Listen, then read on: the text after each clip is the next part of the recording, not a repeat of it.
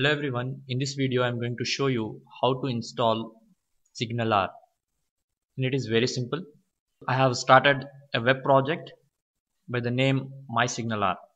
Now to install SignalR you need to have your package manager console of version 2.2 and higher, and you can download it from this link which is available here.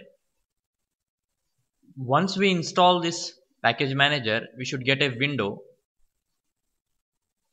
from view, other windows, and if I go for package manager console, you should get PowerShell command prompt.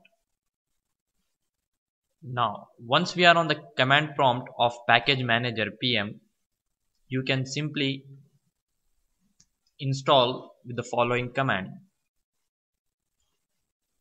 I'll just paste this. Now one thing you need to make sure is that you should have internet connection so that it will connect to the server live and try to download all the necessary files and DLLs in your project. And you will see new folders and files being added to your solution automatically.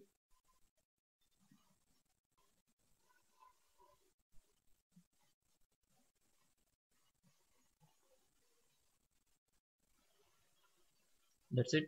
In your reference folder, if you see, you'll have few references added, and in your script folder you'll have all your jQuery and SignalR scripts added. Now we need to make one setting before starting developing any kind of SignalR application. I simply right click and I'll add a global file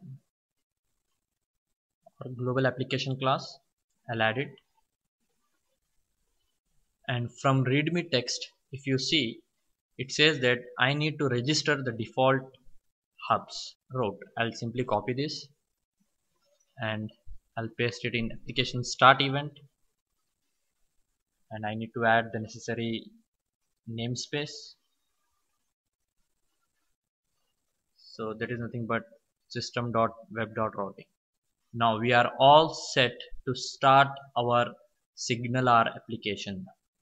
Thank you very much.